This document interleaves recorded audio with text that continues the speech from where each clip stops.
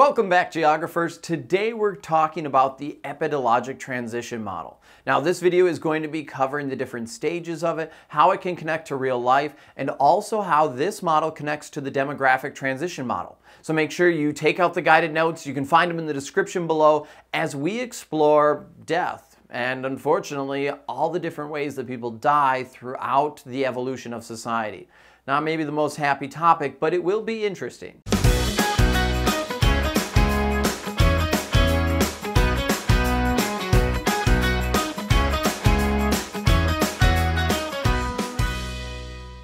So earlier on this channel, we talked about the demographic transition model.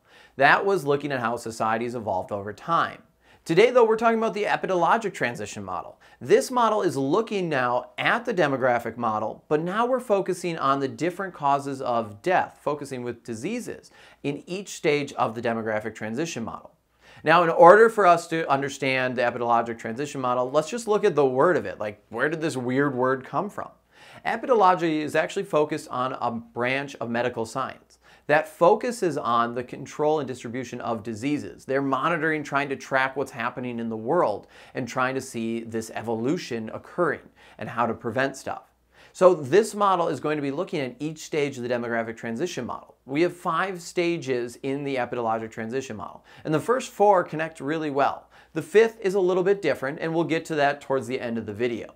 So let's start just breaking down this model. Remember, we're dealing now with diseases and death. The first stage of our epidemiologic transition model is characterized by lots and lots of death.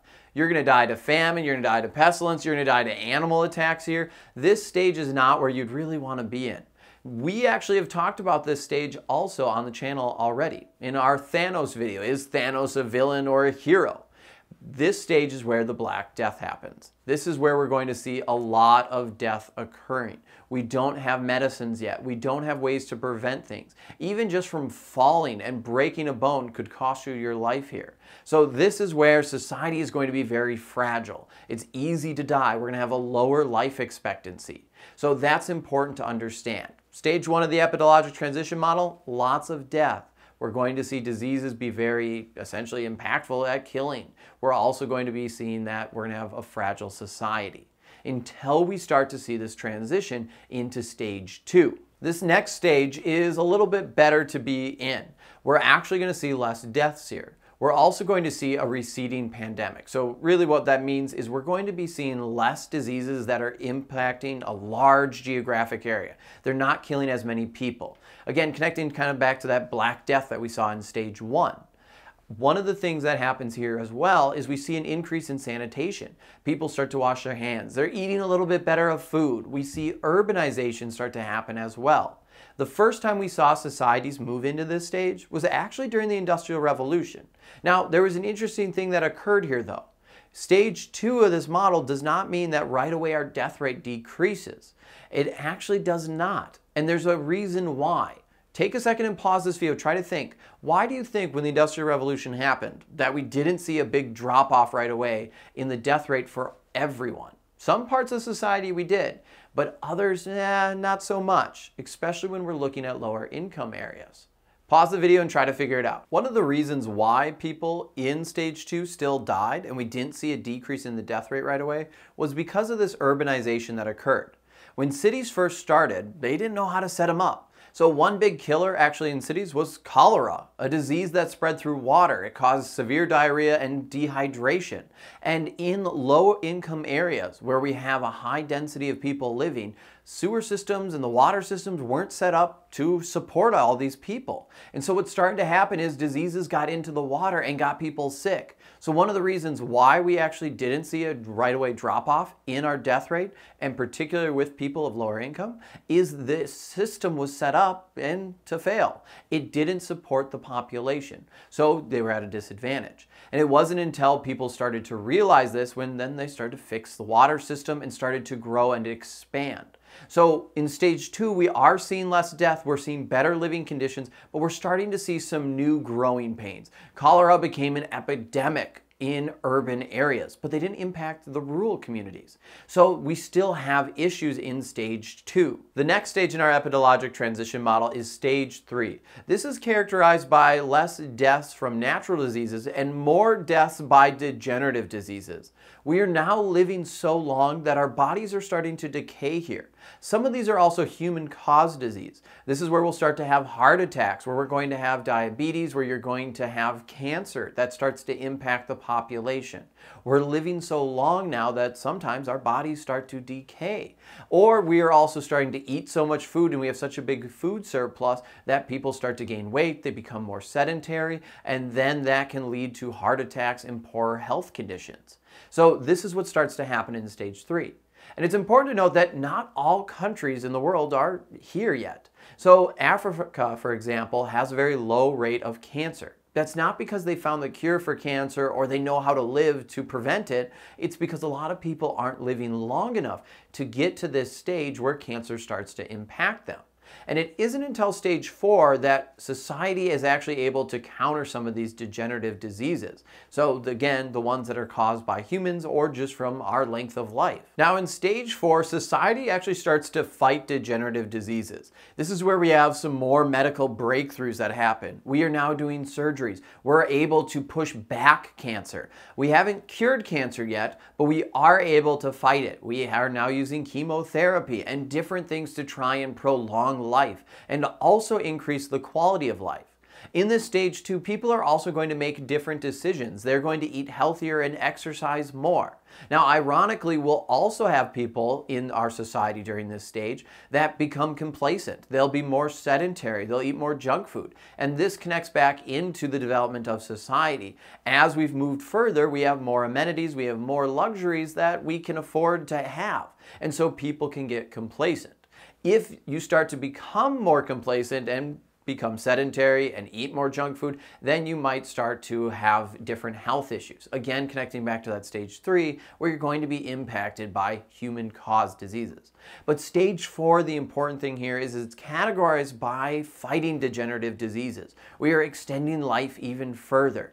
A lot of the developed world today is in stage 4. This is also right at the end of that demographic transition model. We have evolved as society. We're no longer being killed by minor diseases. Now we're fighting cancer and heart attack and obesity and diabetes. So we have taken on new forms of diseases that we're fighting. The last stage of the epidemiologic transition model is similar to the last stage of the demographic transition model. Now there is some differences. One of the similarities is more people are going to die. In the last stage of the demographic transition model, this debated stage, the NIR of the country will go negative. More people start to die and the birth rate remains extremely low.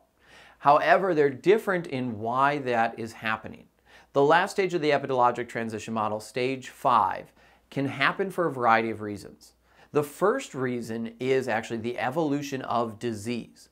We will start to see diseases reemerge that are now resistant to drugs or different antidotes that we have come up with. An example of this would be malaria. We used to have eradicated malaria. We used DEET to kill all of the mosquitoes that were carrying malaria, and we no longer really saw this impacting the world. However, we saw DEET-resistant mosquitoes start to evolve and come into the world. Now malaria is starting to be back on the rise in some parts of the world, as it is now resistant. We're not able to kill some of the mosquitoes that are carrying this disease, and so malaria has started to come back. This would be an example of it. We're also seeing an evolution in disease with superbugs, where they're no longer being essentially able to be countered with penicillin and antibiotics. They've become resistant. The second reason this could happen is actually because of poverty. Now, this might seem kind of weird, but one of the reasons why this is people who have less money are not able to always afford all the medication. One thing that is very expensive is healthcare. And when you are being prescribed something, it's really important for you to take the full dose. Even if you start to feel okay, you need to go through with the entire prescription. And if you can't, one of the issues that might happen is you might leave some of the bacteria alive. This would then allow them to slowly evolve. Now, this takes a long time to do, but as bacteria are left alive and not fully killed off, they have the ability then to slowly but surely evolve and change and be able to become resistant. We've seen this with TB in Russian prisons and also just in prisons around the world where inmates weren't able to get enough antibiotics, and so they only got a bare minimum and they started to develop a TB-resistant strain. We've also seen this happen in other parts of the world as well, as funding for prisons is not always the best. Now, the other thing that could happen here too, which could cause this, is the connected world. We've become globalized. This is a huge deal. This is great for our economies, it's great for travel, it's great for understanding things in a holistic view and understanding how we are connected as a human species. At the same time too, this means that diseases can now quickly travel throughout the planet. If you watch my video on Plague Inc., where I look at the epidemiologic transition model and also I look at the demographic transition model, you'll be able to see this concept illustrated perfectly. It's a really cool video. I recommend checking it out. You'll see a map of the world and you'll get to watch as diseases spread and kill off. It's a simulation game, so hopefully you enjoy it. The other thing too that started to happen is we are even putting now antibiotics into animal feed. In the agriculture unit, we'll talk about this as well, where we're giving all these antibiotics to chicken and to cows to try and make sure they stay healthy as we put them in feedlots and confined animal spaces. This happens a lot in the United States. Well, this allows then the breeding of bacteria to be able to become more drug resistant. So these things can all cause stage 5, and it's important to note that the CDC and other governments are trying to focus on how to prevent this. So there's nothing here that you need to panic about. Hopefully, though, you now have a good understanding of that epidemiologic transition model, how it can kind of connect to stage 1 through 5 of the demographic transition model, and also how it can connect to our world today. Make sure you check out my other video too on that epidemiologic transition model with Plague Inc. Hopefully it'll kind of help you better visualize these concepts in action. I'm Mr. Sinn. Thank you for watching the video. I hope it helped you out. Don't forget to subscribe on your way out to help support the channel and to get notifications when I post new videos. Until next time, I'll see you online.